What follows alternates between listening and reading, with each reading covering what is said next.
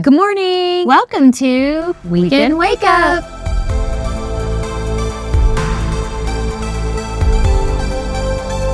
Good morning. Morning. Happy Saturday. Happy Saturday. You ready for the word today? I'm ready. What Okay. are you going to tell us We're today? going to talk about the truth will set you free. Woohoo. Okay. So Psalm 119:160 says this: the sum of your word is truth, and every one of your righteous rules endures forever.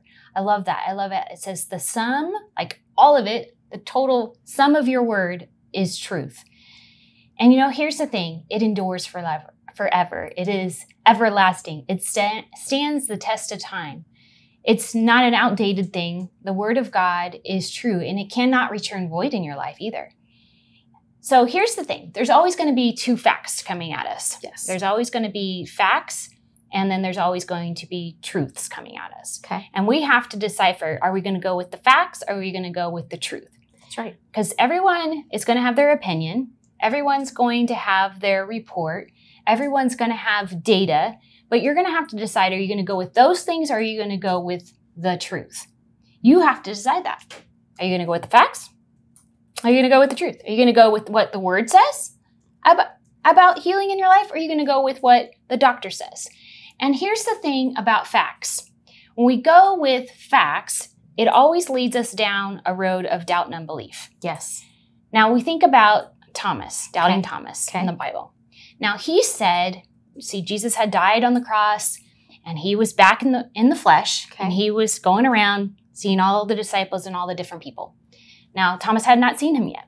Okay. And he said, until I see him with my own eyes and can put my hands into the holes of his hands and into the hole in his side, I won't believe it until I see it. Now, think about Thomas. He was just going by the facts. The facts was, no one's ever come off of a cross. No. And he saw him die. They saw him at Right. the end of it. Now, people have been raised from the dead in the Bible, but no one had come off a cross, okay? Right. And died and risen 3 days later. Yeah. By himself. Jesus rose by himself. Right. Okay? Right. Like the power of God worked within Jesus. No one came and said, raised from the dead. So because of that, and because Right. Thomas was so about the facts, the doubt came in because he was all about the facts. When we go with the facts, it in return produces doubt in our lives. That's one of the ways, okay? And Jesus said this to him. So Thomas, finally, here comes Jesus. And Thomas is like, this is what Thomas says. I believe it because I've seen it. And Jesus said to him, Thomas, because you have seen me, you believed. Blessed are those who have not yet seen, yet have believed. Basically, you saw me, now you believe me. But look at this. Blessed are those who have not seen and yet believe. I love this because Jesus attaches a blessing to your faith. He attaches a blessing to, you haven't seen it yet. Mm-mm. You haven't seen the abundance come. You haven't seen the healing happen yet. You haven't seen the restoration yet. But even though you haven't seen it yet, you believe, and you're blessed because of that. You're blessed. So good. I love that. I'm blessed even though I haven't seen. So the fact might be that the doctor sees cancer in your body, but the truth is by the stripes of Jesus, you are healed. The fact might be that there's no money in your bank account right now, but the truth is God is an abundant God, and He can rain down blessing into your life, right? That He will supply all of your needs according to His riches and glory in Christ Jesus. The fact might be right now that you sit there today and you have fear.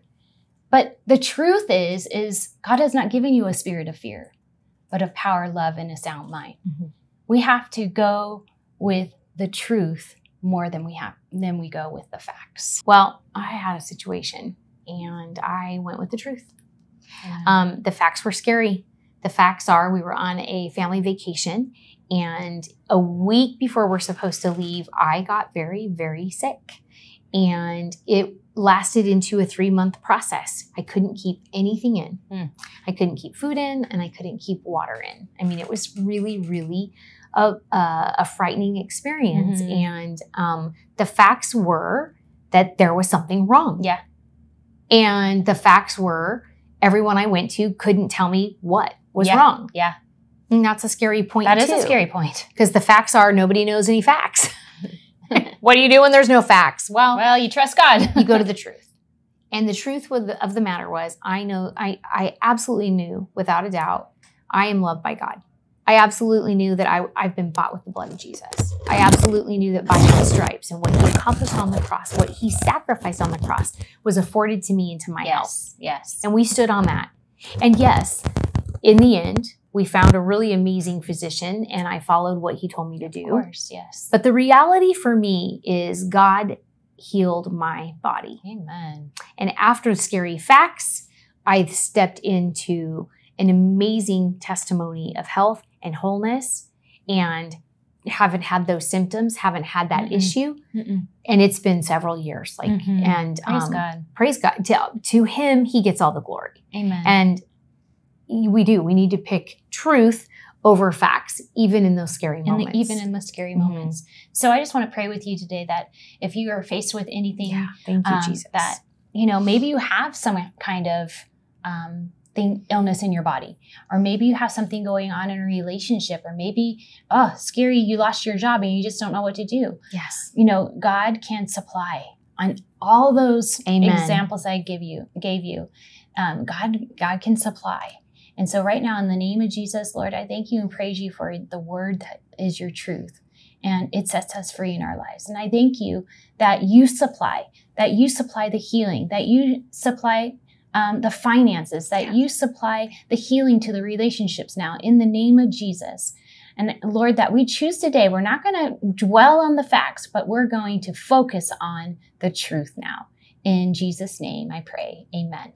Amen. Don't forget to like, share, and Subscribe, and have a great Saturday.